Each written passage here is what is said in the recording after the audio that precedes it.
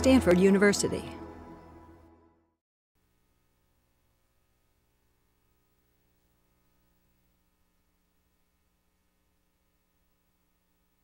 Welcome to the seminar on People, Computers, and Design. I'm Terry Winograd. Quick announcement, next week, no class. It's Thanksgiving break. Enjoy your vacation. 2 weeks from today will be the last class of the session. It'll be Jamie Tevan from Microsoft Research talking about her work on search. And if you're taking the course for credit, probably it's about time now, or certainly by the next time, take a look at the page. Go to the home page of the course, CS 547, and take a look at the link that says Administrative Details, and you'll see what's expected in terms of the final logistics of getting credit. And we'll be sending out a reminder mail, too, after the last class. Okay, today we have Shwetak Patel, who's from University of Washington, and brought the rain down with him. I was hoping for the good weather, but sorry. And I said last week, excuse me, when we were looking at sensors in a sort of home environment that we were going to have that theme for 2 weeks. So he's looking at the variety of inputs and what's ubiquitous computing, his title, and how to make use of those in that environment. Mm-hmm. Right. Thank you, Terry. Like Terry said, I'm an assistant prof at UW in computer science and engineering and electrical engineering. So I have a unique appointment where I'm homed in the computer science department, but I have the ability to pull students and actually have a full voting member in electrical engineering. Also, incidentally, I'm also a certified electrician and plumber, and hopefully that'll become relevant in the next couple of slides. Considering how much plumbers and electricians charge, I think I'm in the wrong field at the moment. So my research areas are pretty broad. So our lab focuses on HCI, UbiComp, and novel UI techniques.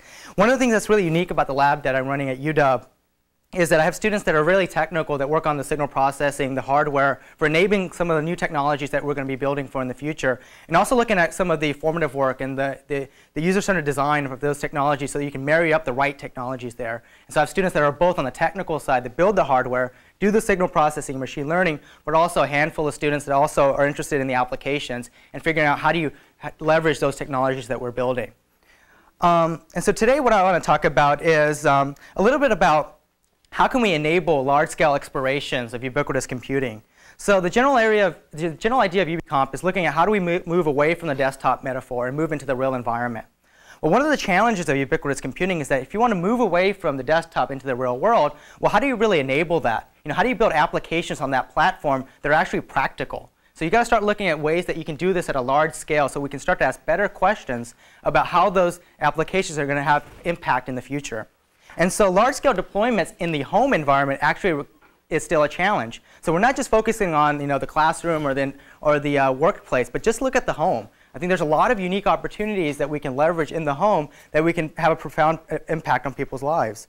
So what would it mean to enable 250 million homes in the US to have ubiquitous computing technologies integrated into that environment? And so one of the things in the home is sensing activity. So activity sensing and location is still a fairly difficult challenge in ubiquitous computing. We've been talking about sensing in the home for the last 10 years, but it really hasn't gotten to a point where we can really deploy these things on a large scale. And so there's a variety of different motivations for this. Elder care is some of the canonical applications. If you know people's activities and patterns, you can start to infer certain kinds of activities in that space. Recently, there's been a lot of work in the medical community looking at studying human behavior as a way to assess outcome. So assess clinical outcomes in the home without having them to come to a clinic. And also recently there's a resurgence in the area of energy and resource monitoring. So if you had sensors in the home, how can you give people effective feedback about consumption in their home? So there's a lot of interesting applications in this space, but we really don't have a technology that we can deploy in large numbers to actually get us better information about how people might use this. And so, one strategy that we can employ is looking at, there's this model where we've been leveraging the mobile phone as kind of a ubiquitous platform, right? So the mobile phone platform has actually kind of revolutionized the way we build applications at large scales. So this is an existing device that you already have with you. So how can we sneak in some applications on top of this already ubiquitous system that can give that can give you some hope of that technology being deployed? And so the mobile phone's interesting in that lots of people have it, it's nearby, and it actually offers a wealth of computational capabilities. And so many researchers have seized the opportunity to build applications on this so they can start to get these deployed very quickly and in large scales. And so and this has actually been a great platform for Ubicom. And so this is essentially now a wearable computer. But how do we apply that same metaphor, that analogy, to the home environment? What's ubiquitous about the home space that we can leverage so we can enable the same kind of scale of deployment for the applications? And so if you take a step back a couple years ago, so there's been this idea of using the living laboratories as a way of deploying technologies and evaluating it in situ. So the top is an example of the Aware Home Research Initiative at Georgia Tech, and on the bottom, this is an example of the House End project at MIT. And so 10 years ago, the idea was that we'll build a customized environment, deploy a bunch of sensors in that environment, and bring people in and see how we can evaluate these applications in situ. But the problem with that is that now we're moving to a point where we want to get these into real homes. There's no way we can replicate the Aware Home or the House End project in 250 million homes. I mean, these are $1 million endeavors each. So how do we move from that living laboratory model to individual homes? The other concern is that, well, if you bring people in to live in these facilities for a month or a couple months, you still don't have the natural experience that people have in their normal homes. So you really can't get at the right experiences with these living laboratory models. And so what we've been looking at is, well, how do we move away from the living laboratory? I think we've advanced technology to a point that we can start to move into real people's homes. But how do we really enable that? That's been a real challenge in ubiquitous computing recently. So looking at the mobile phone metaphor, so what else is available in a home that's common across all the homes? Well, it turns out there is a ubiquitous infrastructure. It's called the home utilities. So the home utilities like the electrical, plumbing, gas, telephony, all of those are fairly mundane infrastructures. I mean, people often take for granted how interesting of an infrastructure that is. They're fairly well maintained. People want their electrical infrastructure working. They don't want leaks in their home. So it's fairly robust and fairly well maintained. But we really never think of it as the electrical infrastructure as a way to do electronics on top of it. How do you build sensing on top of a fairly impoverished infrastructure? And so what we've been looking at as well, utilities are fairly common in a lot of homes. And how can we leverage the utilities to do in-home sensing in such a way that we can start to enable the scale that we've been wanting to do for a while now? And so if you look at sensing, there's essentially two approaches that you can consider how you deploy a sensing network or sensing systems in the home. So the traditional approach, which we call distributed direct sensing, is typically what you would find from the Berkeley Motes model or distributed sensor model, which is, let's say you have a bunch of homes, a bunch of rooms in your home that you want to deploy a sensing infrastructure for figuring out people's activities and location. And so what you typically would do is you install a bunch of sensors. It could be like a camera motion sensor. It could be a fairly general purpose one or a very targeted sensor. But you have to distribute a bunch of those in that space, typically at least 1 or 2 per room. And then somehow you have to connect them together, either wirelessly or through a wired link. And you run it through some kind of a pre-processing unit. So you take all that raw data, you pre-process it, and you extract relevant features that you can put it into a reasoning or machine learning system, and then you can come up with some high-level inferencing from it. And so this was the traditional model. So the model that we propose is, well, there's another idea called infrastructure-mediated sensing, which is, well, you still have those rooms there, but what's already there is that you have the utility infrastructure. So you have electrical outlets, you have plumbing infrastructure, you have air ducts for heating, ventilation, air conditioning system. But what's also really interesting about this is that they're already interconnected. So you don't actually have to worry about wiring up all these sensors. So now the research question is, well, how do you actually interface with that utility infrastructure? And so now, instead of having a pre-processing unit for your sensor, you actually have a sensor interface with that infrastructure. So you can think of the utility infrastructure as a bus, very similar to like a network bus. And so one thing you could do on on a network bus is you can monitor the packets going across that network bus to figure out what kind of activities people are engaging in. So you can reconstruct the packets, you can see where the destinations and sources are. Well, how can you do the same kind of analysis on the utility infrastructure to give you information about people's activity in the home?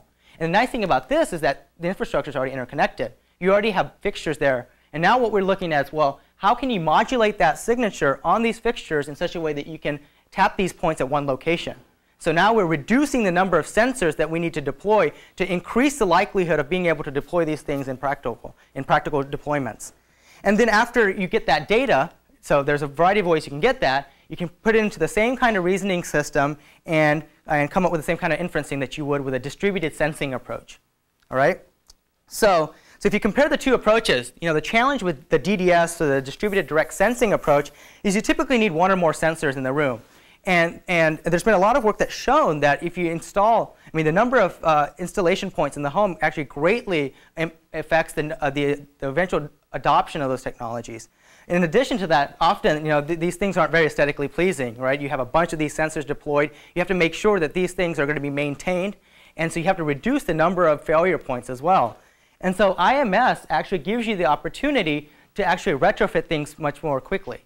So with just a handful of sensors, just one sensor potentially, you can actually get the same kind of sensing you would with the DDS approach. So that's been the research agenda. So can we leverage this already ubiquitous infrastructure to give you the same kind of information that a distributed sensor network would give you?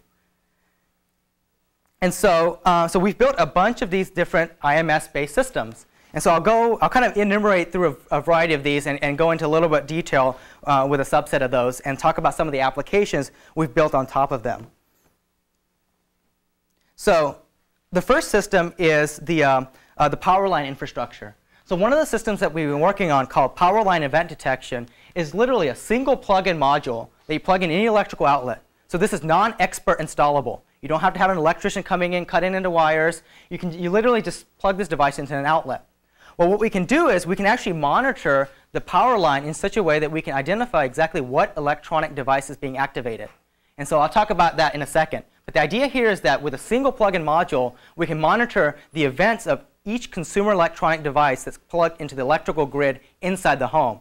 So now you can imagine the kind of applications you can build on this. We know when the toaster goes on. We know when you open the fridge door, when you close the fridge door. And you can tie those together to give you the similar kind of information that a distributed sensor network would have given you. And this is all done with a single plug-in module.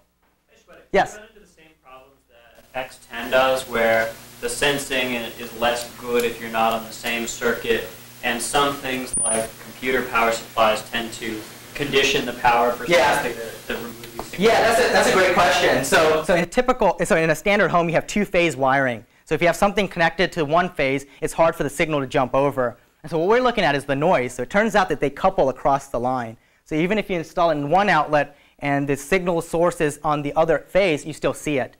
The fact that the power supplies and the computers are noisy is the fact that we actually leverage that fact. And so I'll talk about that in a second. Yeah? What about devices that you might power up like overnight and then take and trot around in your house with like a laptop computer or a cell phone or something like that? Yeah, so I'll get into a lot more detail about that in a second. So if that device that gets plugged into a different outlet, we still recognize the same PC or laptop. It doesn't matter where it's plugged in. So I'll talk about how that works. Yep. So that's electrical infrastructure. And so that was a way to passively snoop the power line infrastructure to figure out people's activities. So another strategy is, well, you already have this copper wiring in people's homes. What are other things that we can do on top of that infrastructure that can give you information about people's location? And so instead of just passively looking at that infrastructure, there's some things that you can use actively on that system to try to figure out people's location. And so we built a device called power line positioning, which is an active tag approach to localizing devices in the environment. So think of an RFID system where you can localize the position of a tag based on a bunch of beacons installed in the environment. Well, it turns out you can actually use the physical copper in the walls in your home as the signaling antenna. So now the idea is you install two plug-in modules, and it actually turns your power line infrastructure into a signaling antenna. And so we built these little tags that can localize its position down to a meter.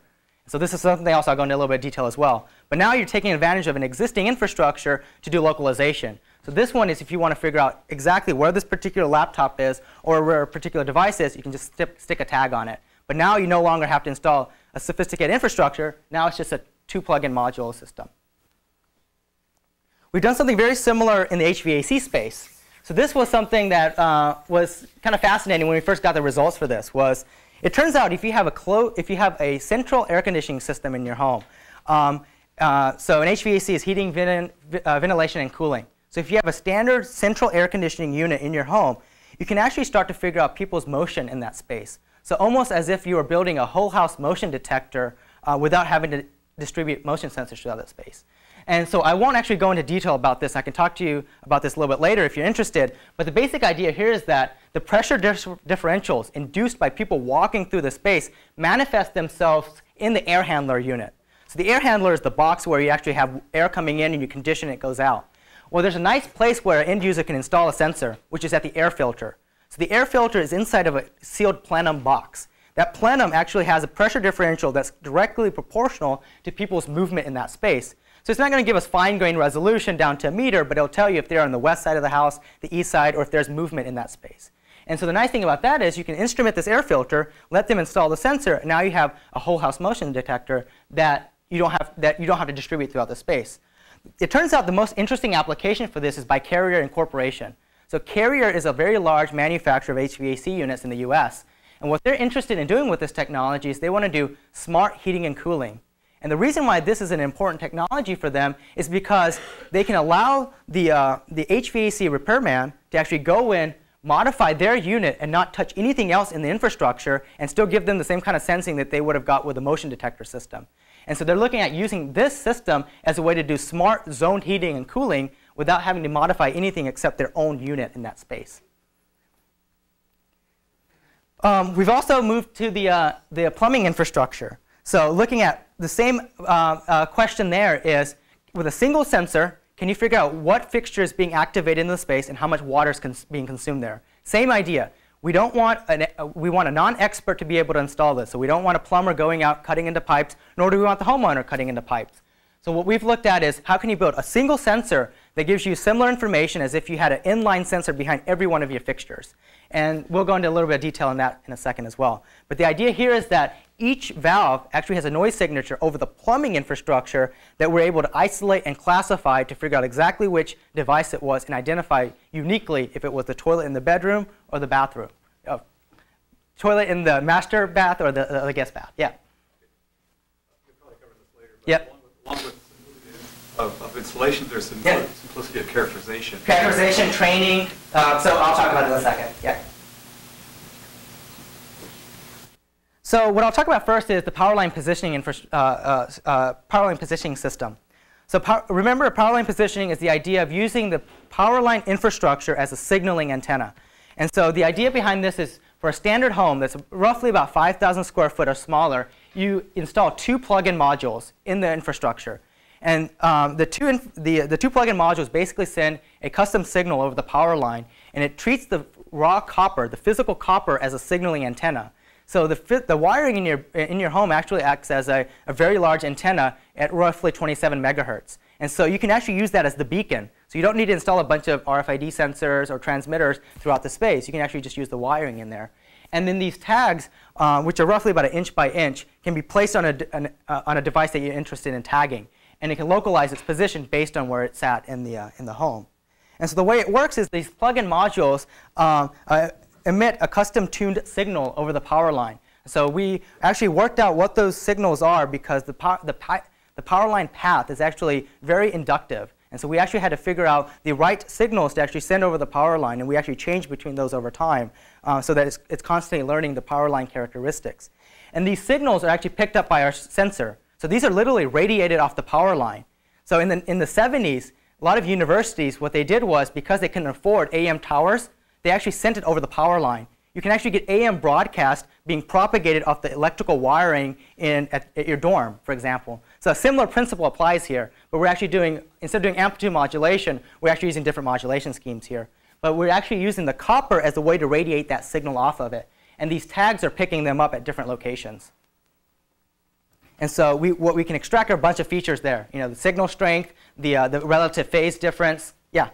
You have to model the layout of the wiring in your home at all? You could, but you don't have to. So the way we do the training is is, which I'll get into in a second, is that you basically do a couple sample points. So you can do a fingerprinting-based approach for a set of areas and then extrapolate what the model is of the electrical infrastructure. So let's say if we just want to look at the signals at 2 different locations. Let's say you have a 3-story house and you want to look at the kitchen and the bedroom. And so if you zoom into here, if you just look at the raw signal, just this amplitude, the SNR, and the red one is, let's say, signal A, and the green one is signal B. And these are just the 2 modules. If you just look at the sheer amplitude, a couple of things you would notice. The first is the signal strengths actually flip. The reason for that is the chaotic nature of the electrical infrastructure actually is enough to give you the spatial discriminability to be able to figure out where that tag is. So if you just looked at amplitude, it gives you a lot of information at a room level where you are. And if you zoom into one of these little quadrants, these are roughly 1 meter quadrants, or 1 meter squares, the amplitudes also change as you move to the perimeter of the room because you're getting closer to the electrical infrastructure. And as you move away, it actually diminishes. And so just looking at the amplitude, you can actually get a lot of information about where this tag might be located. And if you feed that back in with the phase difference of arrival and some other features, you can actually get a very solid fingerprint about where this tag might be residing in that space. And so the one localization algorithm is using a fingerprinting approach, where we take the tag, which is the calibration sequence, which is what Bjorn's question is about, is how do you model this? How do you know where the tag is? Well, what we've been doing is we have a site survey that you do. So on the interface, you sketch out your floor plan, and you go to certain locations in that floor plan, and you tag those locations. So I'm in the west part of this bedroom, on the east part, and you just sample those locations, and then create a fingerprint of it. And then it turns out if you have enough fingerprints, let's say in a roughly a 10 by 10 foot home, or a 10 by 10 room, 10 foot by 10 foot, if you do 3 or 4 samples, we can actually interpolate what the values are going to be based on those, the distribution of the signal there. And so we can use that as a fingerprint of each location in the space. And there's a variety of different techniques we've used, but KNN actually ends up being the best. So when we backpropagate the actual signal map, we can actually take the current location, what the signal is, and try to figure out in our map where we are. And so the caveat is that you need to have at least a fairly you need a good mapping between the signal map and the actual space that you're looking at. So you can give it a high-level label like bedroom or kitchen if you just want to know room-level location. If you need to know down to a meter, you still have to at least get a few samples in that space. So this is right now. It's actually this slide is a little old. So we've deployed in more than 24 homes at the moment. But what we had was most of these were installed by the homeowner or the consumer that wanted to use the technology. And so it roughly takes about 15 to 30 minutes to install. And so this includes creating a little site survey map and actually going out and strategically calibrating the different locations. And so they go back and recalibrate certain locations if they don't think the accuracy is to whatever level that they predicted it would be at. So typically the room level accuracy is about 92%. So down to a room in a standard home, you can actually figure out what room they're in with up to 90% accuracy.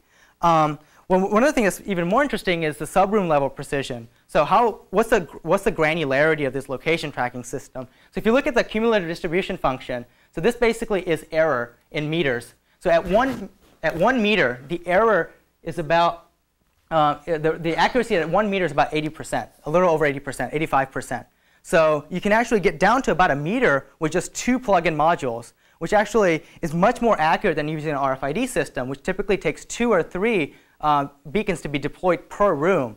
And so now we can start to get to the point where we can start to identify where devices might be on a table or in a quadrant of the room. And so not just room level localization. And the nice thing about this is that the installation process is mainly just the calibration sequence. You no longer have to worry about the hardware installation for this kind of technology. Yeah? Are there issues in multiple family dwellings, crosstalk on transmitter or receiver? Yeah, so that exactly. So if it's a single family home, your home actually is pretty much isolated. So from the meter to the CAN, so basically the transformer CAN that's on the pole, the ductus there is actually enough so that the signal's blocked. The other reason why it's isolated is the utility doesn't want your electrical noise propagating back to the grid, and so the CAN actually acts as the isolator. So the time when this would be a concern is if you have this installed in a condo, and if you have a shared wall, and if they both have the same system installed, then you could be picking up their signature, right? So if you have a shared wall, that could be a concern. So, so here's an example of the tracking, just to give you an idea of what it looks like. So what we did was we put our tag on a Roomba and just had the Roomba just move around, right? So it's fairly random pattern. And the bottom is actually the tracker. So that top window is the window up there. And so you can see how it tracks. And notice how it's very jumpy in the middle of the room because it's pretty far away from the power line. But when it's near the wall, it actually tracks much better than 1 meter. It's usually down to about 30 centimeters is how well it tracks. And also notice that this is on a Roomba. It has a motor in it, so it actually has its own load, inductive load. So it's actually noisy at its own frequency. So it's actually so we were careful in figuring out how to do this in such a way that we're beyond some of the noise signatures that might already be occurring in the home.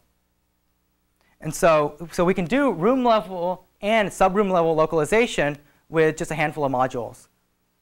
So I'll let that play for a second, then I'll move on.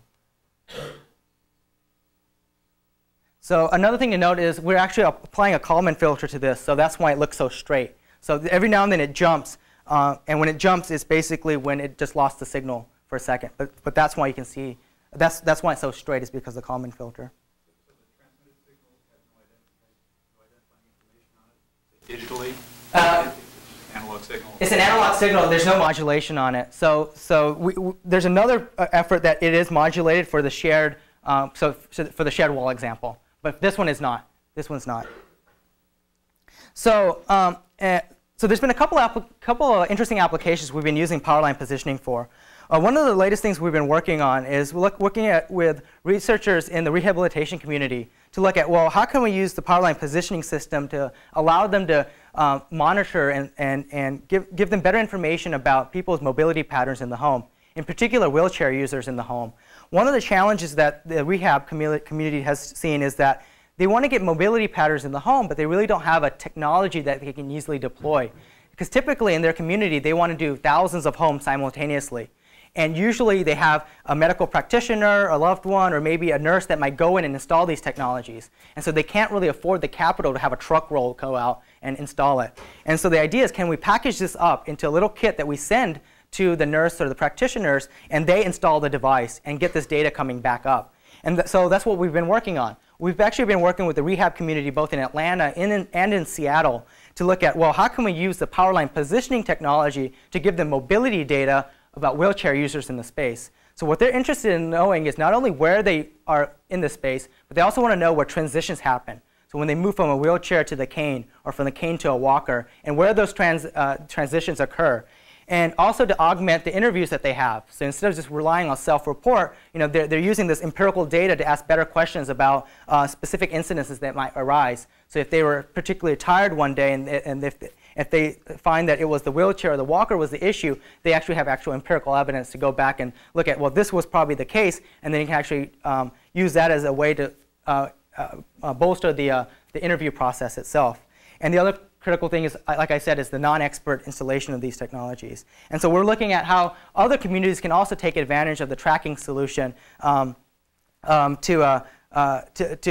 improve the interview process as well. And so this is something that we're very familiar with in the ACI community, where self-report is very limited. But if you can augment it with some empirical data, you can actually start to improve that process. And this is one way of doing it that has low overhead in terms of the installation procedure.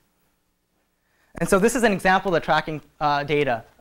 So this is basically what we did was we gave them the technology, and we had their programmers actually just build a simple interface. And this is what they came up with, which was they just wanted to, in this example, they wanted to know where the transition points were. And so wherever you have where the lines meet up, this is where they change to a different mobility aid.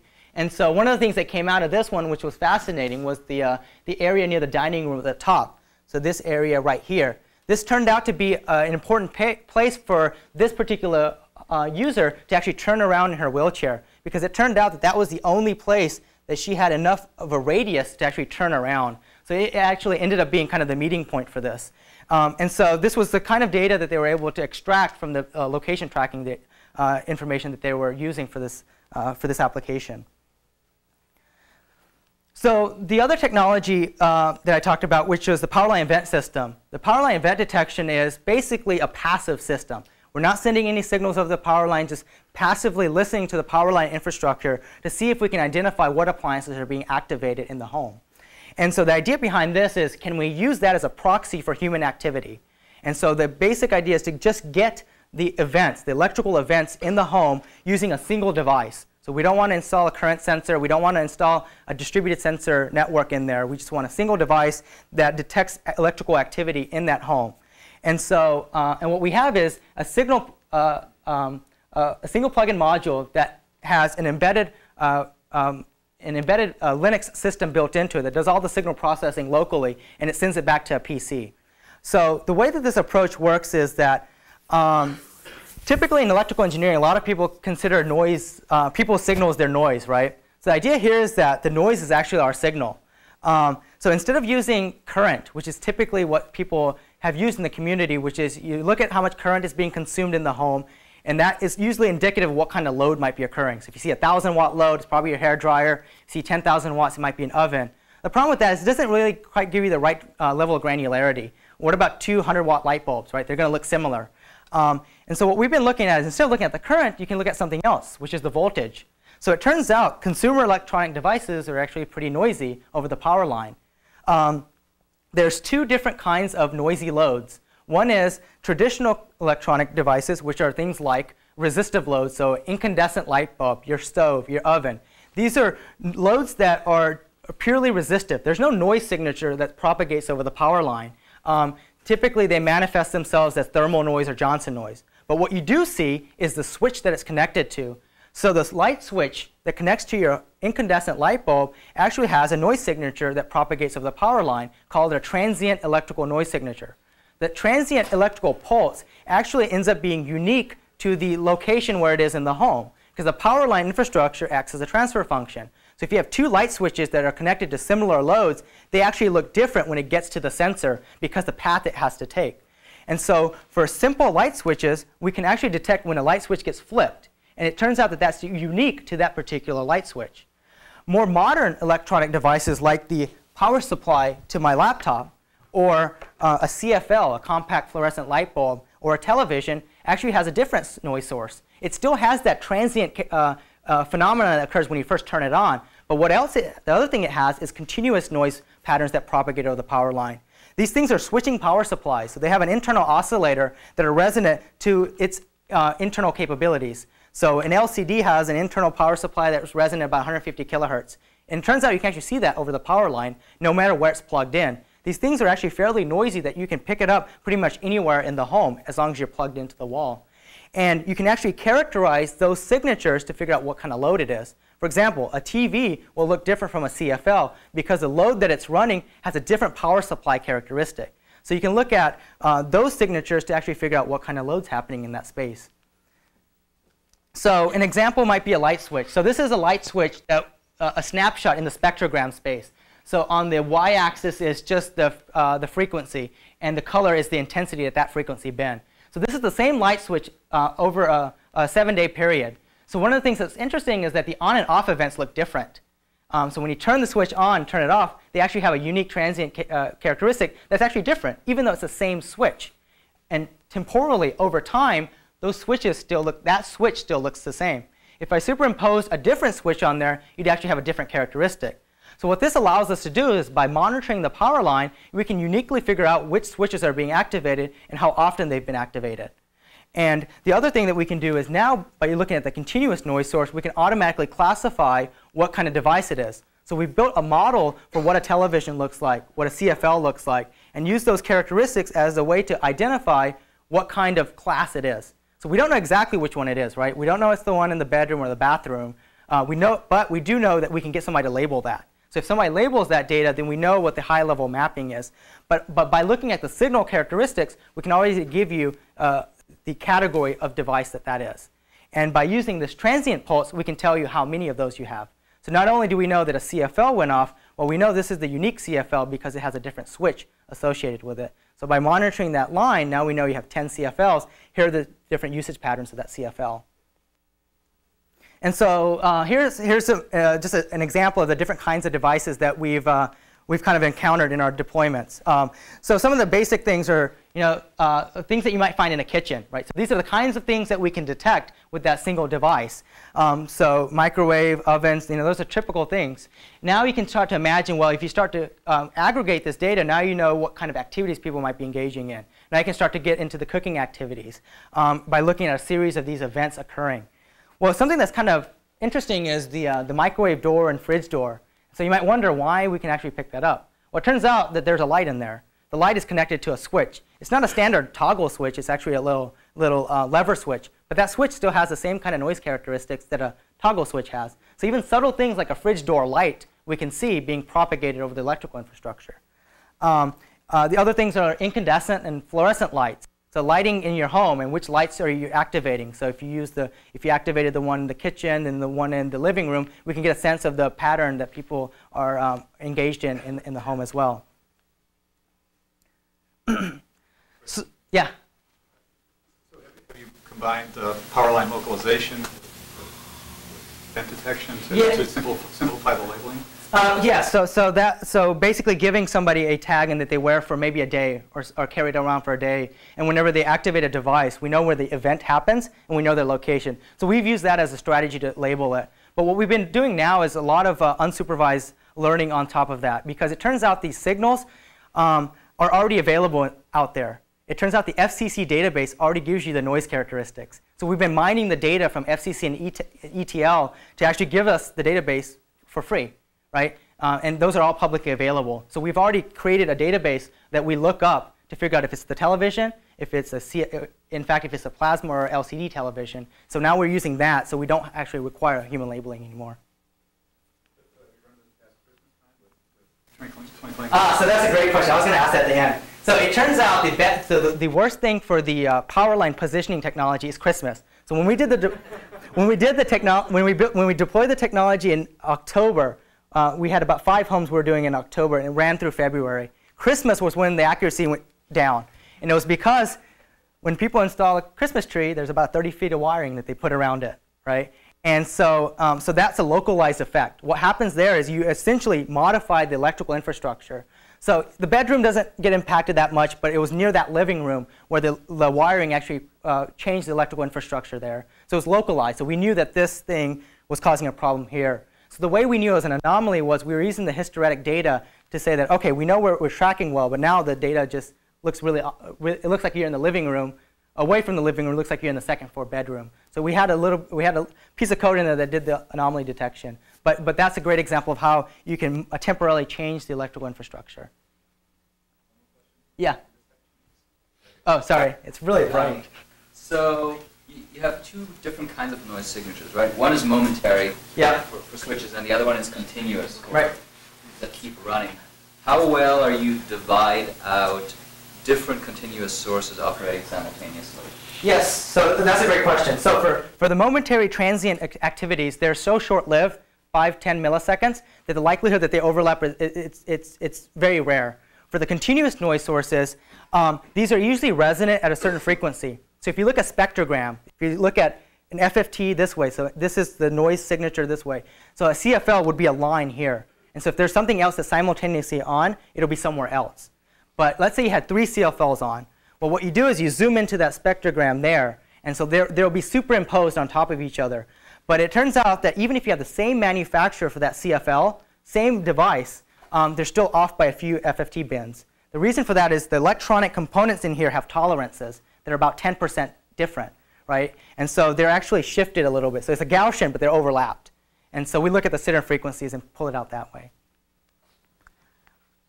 So what we've been doing recently is looking at how we can leverage the same kind of capabilities over the plumbing infrastructure, the water infrastructure, which is detecting water events down to each fixture and how much flow is going to that fixture. And so the idea here is, again, single point sensor, no plumber required for the installation, so no cutting the pipes. We're not leveraging a smart meter. We're installing something that's very simple that a homeowner can install. And so the idea behind this work is a single screw-on module which is installed at a water spigot. And so it's the top left is an example of one of our prototypes. So you can imagine this being installed on a water spigot. You turn it on, and then you have a pass-through, so you can continue to use it as normal. But the idea behind this is very similar to the electrical domain. is that instead of having an electromagnetic impulse over the power line, you actually have a pressure impulse. So every now and then when you use your water in your home, you might actually hear the pipes bang behind the walls, or you might hear a thumping noise. Well, that's actually called water hammer. And so often people think of water hammer as this nebulous thing that they don't know where it comes from.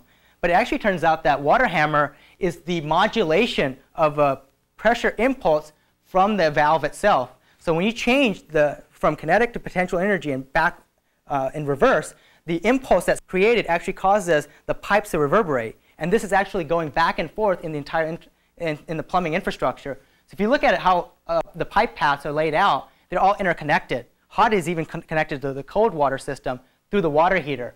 So you can think of this as a big capacitor, but an electrical impulse still propagates, or the pressure impulse still propagates throughout the entire system. Yeah. Sorry. Okay. Does that mean, would you even have to sense the water pressure directly? Couldn't you just stick a piezo on a pipe? You could. You could. The problem with that is that let's say you flush a toilet here and it goes all the way to the spigot out there. It's actually pretty attenuated. So you have to have a pressure transducer to pick up the small fluctuations. At this location, it might be a 10 psi differential. It might be a huge pressure differential. But when you get to that location, it's going to be pretty much attenuated. So you actually have to have a transducer there. The other problem with having a piezo there is that depending on the kind of plumbing, the material for the plumbing system, it's not going to be the same in terms of the way that the signal propagates throughout the pipe paths. So a PVC might work better than copper or vice versa. So you can put a microphone there, but the microphone doesn't give you the same kind of data. And so, yeah? The temperature, like the environmental temperature, doesn't influence? So those are effects on the overall pressure differential. So if you just monitor how much pressure you have, so typically your pressure is about 60 psi. So it might go down to 55 psi. But the signature, the impulse that's resulting from that, is what we're looking at, not the actual absolute pressure. And so let's say you turn on a hot water faucet. We actually see that on the cold water line because it's going through the water heater. And so what does that look like? So this is an example signal trace of a faucet, a toilet, and a tub. And so the shape of the waveform is actually indicative of the kind of fixture you have. So a manually operated valve looks different from a toilet flapper, which also looks different from a electromechanic valve, which you might find in a laundry machine or a dishwasher. And so the valving actually modulates the way that the signature looks like.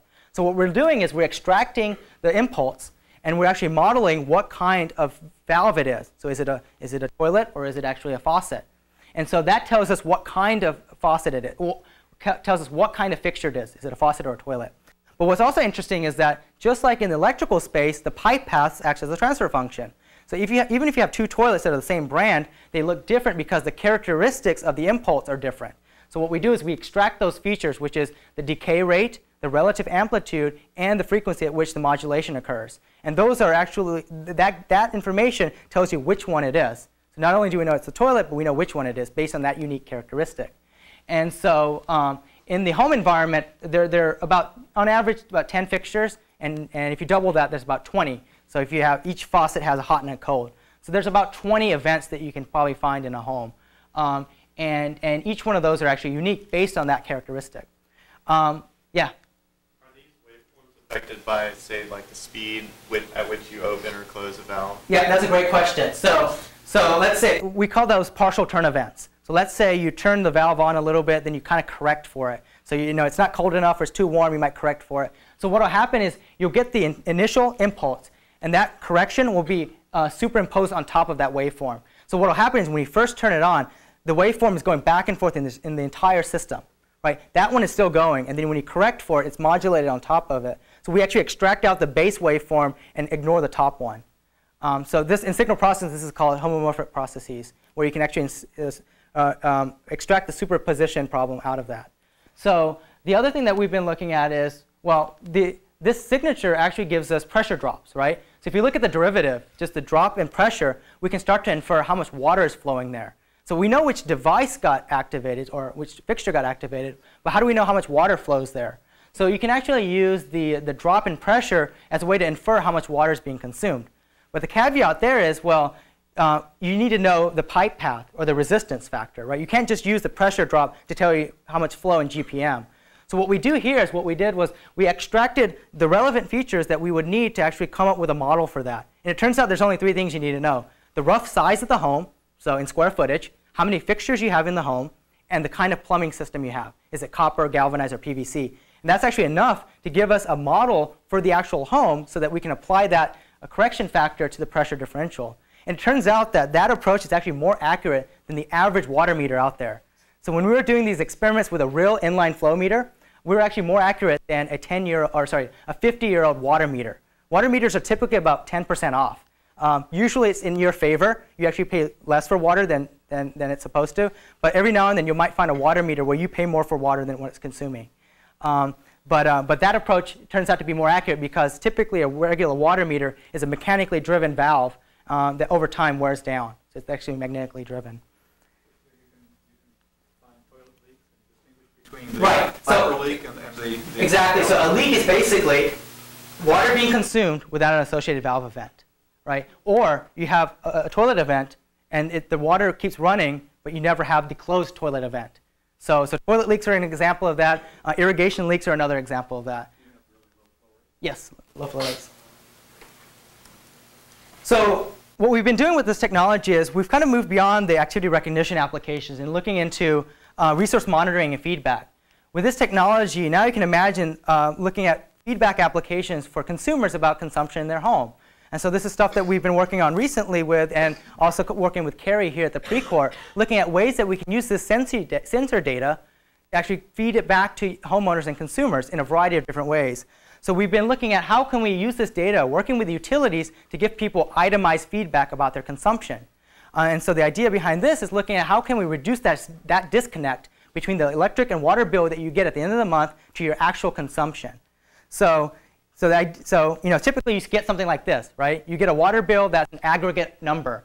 So you owe $3,000 this month. This is literally a $3,000 water bill that's from a colleague of mine, and I think Scott knows him very well. So he got a $3,000 water bill 2 months ago. Ironically, this was the same house that we installed HydroSense in, but we had already removed it by the time he got the water bill. But when he got the water bill, he actually had no idea where the consumption was happening. At first, he assumed it was incorrect reading, but when he read his meter, it's actually correct. He had a leak, and the leak was actually the irrigation system outside, so he couldn't see what happened there. So the HydroSense approach would have actually identified a leak and an unassociated valve event, and we would have been able to see that at the time it occurred, rather than 2 months later. So 2 months later, they saw it on the bill. The utilities didn't see it until they read the meter. So you can see how much value you can have with not only just feedback for consumption, but also anomaly detection for these as well. This was actually an interesting story because the water bill was only $2,000. I say only $2,000 because they didn't charge him for sewage. In most municipalities, for every gallon of water you consume, you got to pay for sewage, which is 10 times more expensive. This would have been a $10,000 water bill, right? But they only charged him for the water that leaked out. But that's an example of if you had itemized feedback, you'd actually know when it would have happened and what was causing the problem. And so that's what we're working on, is looking at itemized billing and disaggregated feedback. A lot of work in environmental psychology has showed up to 15 to 20% a sustained reduction in consumption if you can reduce that disconnect, and giving people a better idea about what devices that they're using and how much power that it's consuming. And the technology that we've built, although was originally motivated for activity recognition, gives you that information. It tells you which fixtures and appliances are operating and how much resources are they consuming. And so that's what we've been moving forward with in the space recently. One of the things that we're lacking at this point right now, one of the things that the power line event detection lacks is the fact that we don't know how much power it consumed, right? We know that a light bulb went off, we know that a TV went off, but how do we know how much power it consumed? The only way you can get that information is if you get it from the meter, because the current information has to be at the ingress, where the power is coming in, and you have to be in line with the device. And so there's been some existing technologies out there that gives you whole house consumption that allows you to correlate when that event happens to the power consumption. But they're fairly hard to install. This is an example of one. You rip off the electrical panel, you put these 2 current transformers inside of it, and then you jam a wire into the socket, right? And typically this obviously is going to require an electrician. The average homeowner or end user can't install this. And so what we've been looking at is, can we build a way to get us current consumption, power consumption at a whole house level that we can roll out at large scales? So it's something that the end user or the non-expert can deploy these technologies without the need for an electrician. And so we built the latest contactless current consumption sensor. This sensor is actually literally plugged in on the outside of the breaker panel. So it's a little square sensor that expands in and out. And so it expands in and out because there's 3 manufacturers of electrical panels out there, Siemens, GE, and Cutler-Hammer. And so what this allows you to do is it allows you to expand the sensor in and out to roughly get it aligned with your breakers. And there's 2 LEDs on there for feedback, which basically act like a stud finder. So when you bring it up to the breaker panel, when it detects the 60 Hertz cycle, it knows that you're in the right location. You peel the tape off behind it, and you stick it on there. And that gives you the same information that this sensor would give you. But now this could be installed by an end user. And so we wrapped up a deployment where we had 8 users at an average age of 62 years old who actually installed this themselves, where we actually shadowed them and just observed the installation process. We're interested in the mental model that they had of installing this device. And so eventually, when we iterated on the design, it turned out we just needed 2 LEDs. The reason why we need 2 is because there's 2 bars back there. And that's all they needed was to know that, is this the right spot? If it is, that's where I'm going to put it. And so we iterated on a few designs to figure out that it was just the LED that they needed. And they were able to install this themselves fairly quickly. And whereas the TED device, or the other device that we showed with the current consumption sensor, would have required an electrician. So right now what we've been doing is not only just a deployment, but we're just doing a comparison to see how accurate it is to a power meter. And we're within 4% of the true power, which is actually pretty good considering that most meters are around that accuracy as well. So I've shared with you, some technologies for the water and the electricity space for disaggregation.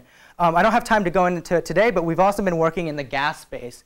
Gas is actually even more of a fascinating space because there's no analog to a plug-in module, right? There's no electrical outlet in the analog, or there's no screw-in module. Gas is a fairly constrained environment for a variety of reasons, mainly for safety. And so how do you build a low-cost sensor that could interface with the gas infrastructure to give you that data? And so what we did was we've actually built a sensor that clips onto your regulator outside. So if you look at your gas meter, you have a nationally mandated regulator that you will see. It's a big disc. And we built a sensor which is literally a disc clip-on. You clip it on, it automatically calibrates itself and gives you information about gas consumption. And it's inferred through the regulator diaphragm that's already available in your home. And so the idea again is leveraging that signal, that noise pattern as our signal. So before I close, I want to talk about a couple other research areas that we're pursuing. So one of the things that we've been looking at in the ubiquitous computing space is eventually we're going to go with a distributed sensor model. But the problem with that is the battery consumption, right? Power consumption. There's no way you're going to be replacing 1,000 batteries in your home. And how do we actually solve that issue, that overhead? So the lab's been looking at a variety of different power harvesting techniques. Wireless power transfer is one thing that we've been looking at in collaboration with Intel Labs in Seattle. We've also been looking at thermoelectric harvesting, so differentials, thermoelectrical differentials to see if we can power sensors. One of the things that we've been doing recently is we can actually harvest enough power off the skin and the ambient temperature to power really low-cost sensors and low-power sensors for medical monitoring. Some other things we've been looking at is, the sensors that we talked about here, like the water sensor, is battery-powered.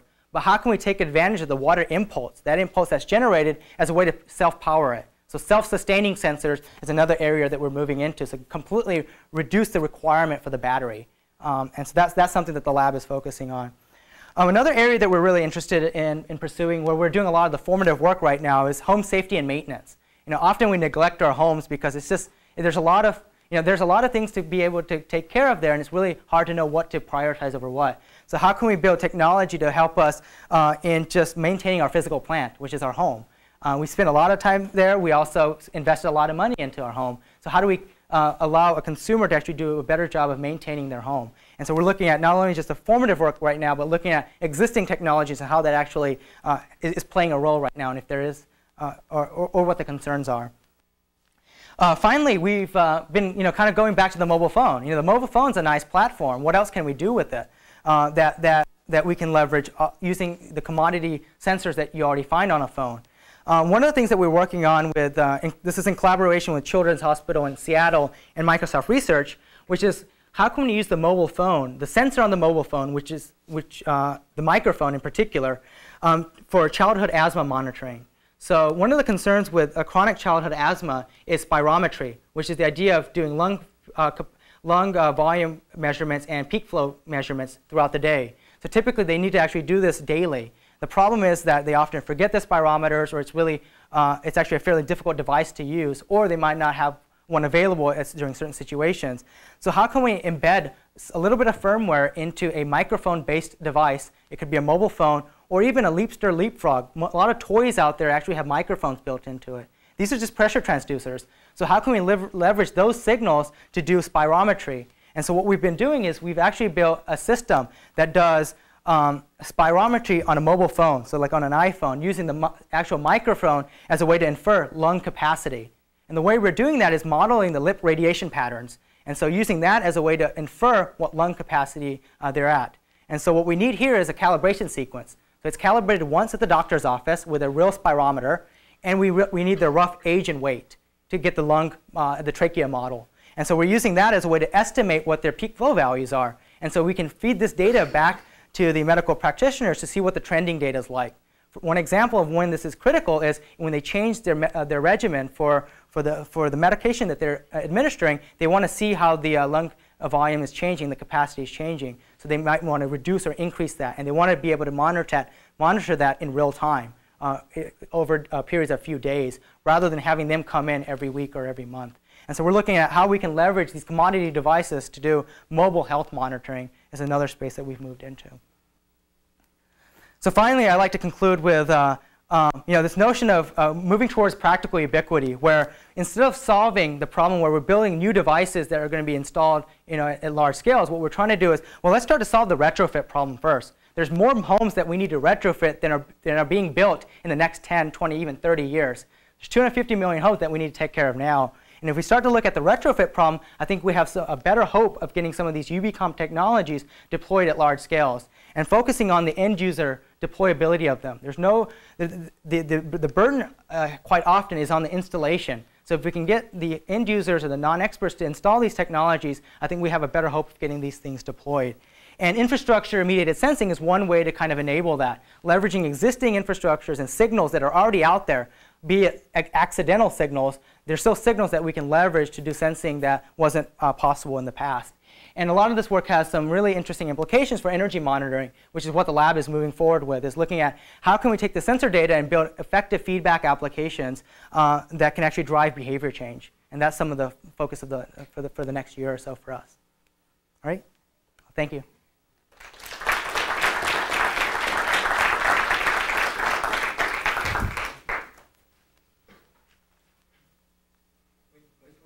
These appliances? What, appliances? Or sensors. Sensors. So a lot of the work is actually being commercialized, and so it's so I would say a little bit less than a year. Yep. Down that same line of questioning, you're really going for wide deployment.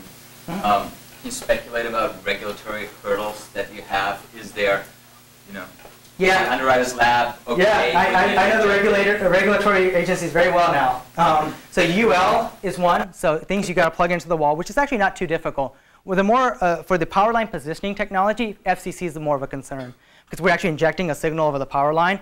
All of our signals are actually well below FCC. So we had to do this for a variety of reasons. One is for the IRB at our university required us to comply with FCC, which is actually interesting in itself, right? And also, that technology also is being licensed, and so they had to be below FCC as well. So it's an interesting challenge, right? But we're also taking that to our advantage, right? I talked about how we are getting the database for all the signatures. Well, FCC is on our side in that case, because all the devices are noisy, but they have to be below some noise level. And they have to publish it, right? They have to show that, okay, we're actually below this level, but it turns out we have the spectrogram. And then we're mining that data to correlate it to which devices are being used. Yeah? I was wondering how the characterization of, like, when you're detecting different events, you have to, at the beginning, you have to calibrate a lot of these. How does that change over time? Like, how often would you need to? Yeah, so it depends on what you mean by calibration. So let's say we're in the electrical space, right? So without calibration, we can get pretty far. So the noise characteristic is often indicative of the kind of load it is. So CFLs are unique in the way they look as opposed to a plasma CRT or an LED television or LCD television. All of those look different. So automatically, we can actually figure out what kind of device it is. But there are some situations where you have to label, let's say there's a device that doesn't have a unique signature, it's just the switch, which is just some random signature. So those you would have to label. And so some of the deployments that we've done, the longest deployment right now has been about over a year. When we went back at 1 month, at the 6-month mark, and the 1-year mark. And the calibration is actually still there. What we're doing is, although so if you look at the entire feature set, a lot of those actually change because you might install new devices, you might have a new appliance, but because we're looking at the entire band, most of those are actually still pretty resilient to change over time. Yeah.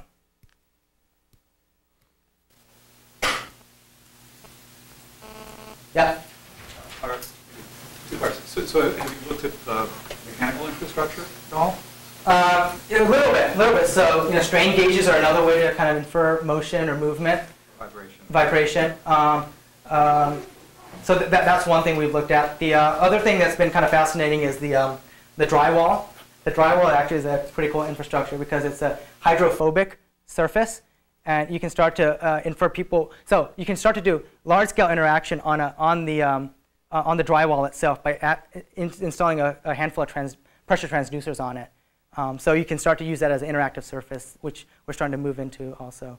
So you can imagine two things that you clip onto the drywall, and then you have an input surface that's roughly 5 foot by 5 foot.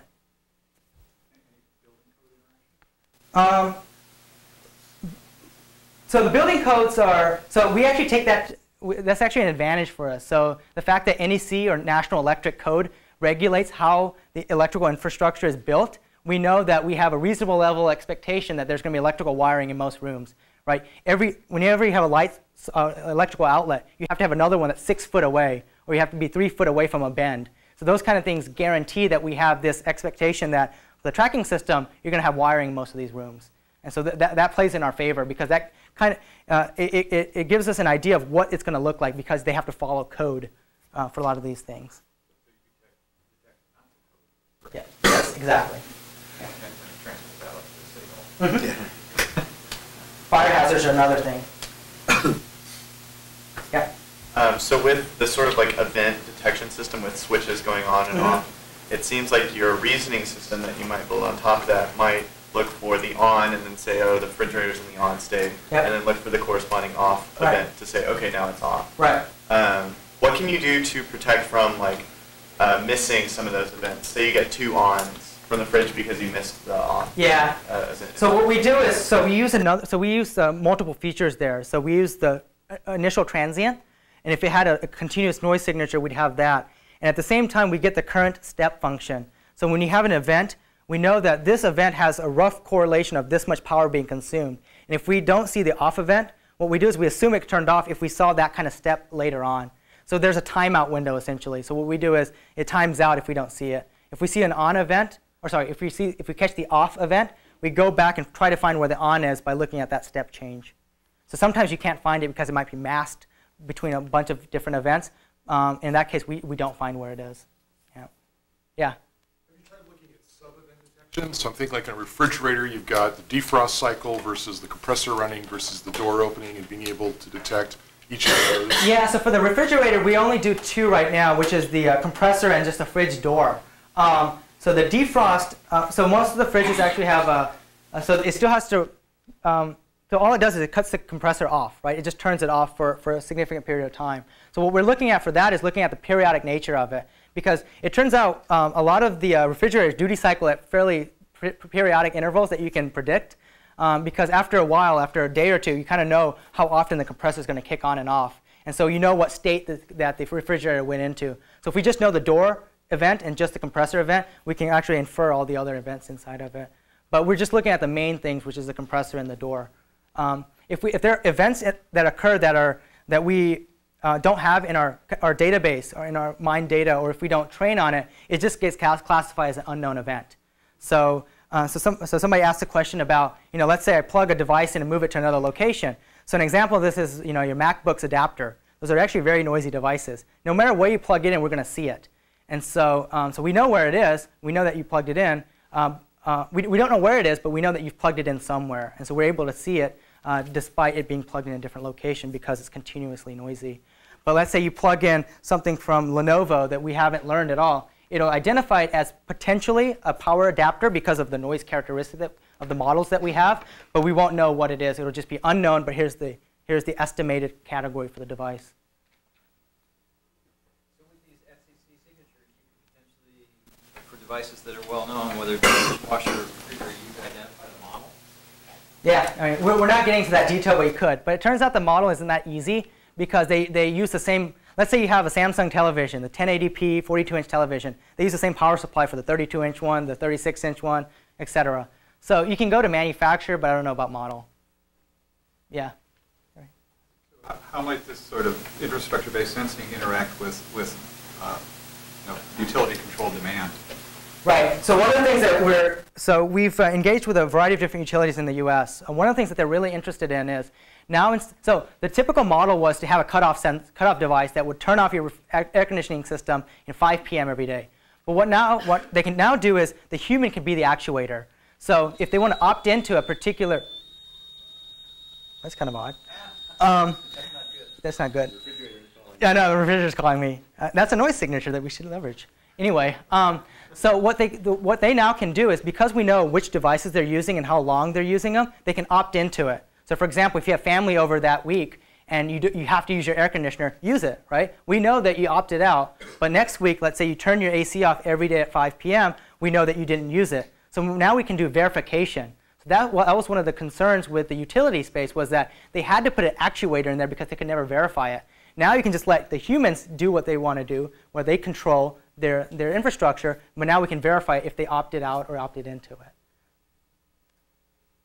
And let's go over here. Oh, sorry.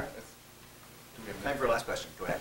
Go ahead. So I have a question about privacy concerns. Yes, that's a great question. You are entering into people's homes and monitoring. Yeah. How are you addressing certain privacy concerns, and how this data could be totally. sold or used or whatnot? So one of the nice things about this research agenda is there's a whole different other research agenda. You flip it upside down, and you can actually publish all this work in a security conference, right?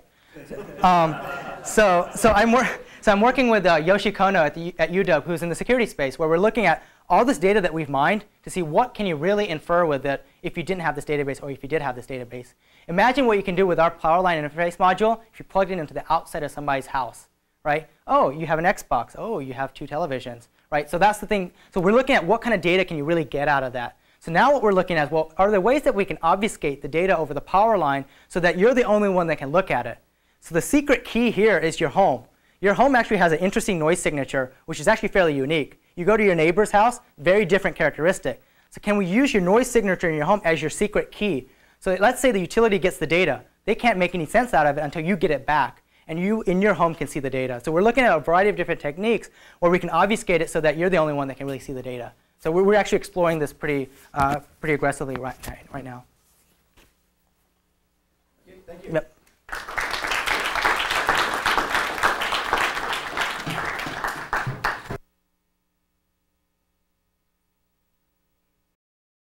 For more, please visit us at stanford.edu.